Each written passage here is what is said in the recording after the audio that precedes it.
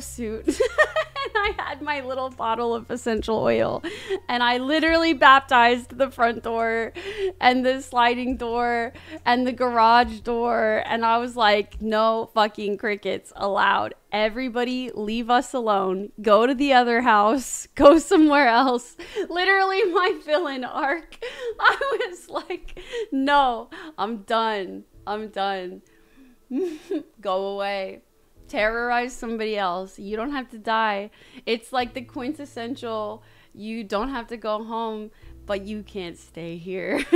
You must go. You're terrorizing me. You're making my life miserable. I can't focus on anything. My ADHD's like firing like pistons.